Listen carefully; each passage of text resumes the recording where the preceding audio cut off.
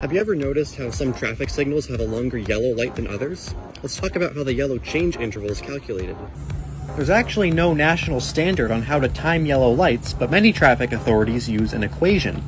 Having a calculated yellow time is important because it allows drivers enough time to decide whether to stop or keep going upon seeing a yellow light. Too short and you'll have many drivers running the red light. Too long and drivers will get used to going through yellow lights instead of stopping when it's safe to do so. Alright, so this is the kinematic equation. It looks scary, but let's go through it.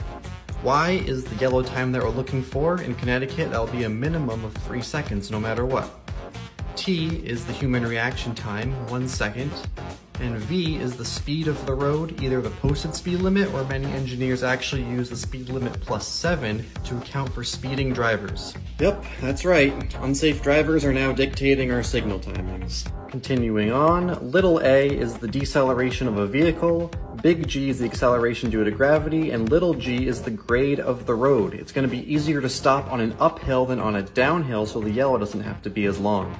Let's say you have a 35-mile-per-hour road, plug in all your numbers in feet per second, and there is your yellow time.